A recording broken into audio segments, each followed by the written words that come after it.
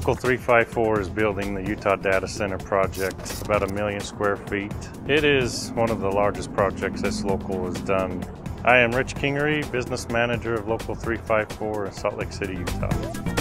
It's nearly a $2 billion job. We'll have over 1 million man hours. We have currently 550 members working on that project to compete against the non-union teams that were bidding on it. We had to come up with a way to lower our crew composite costs.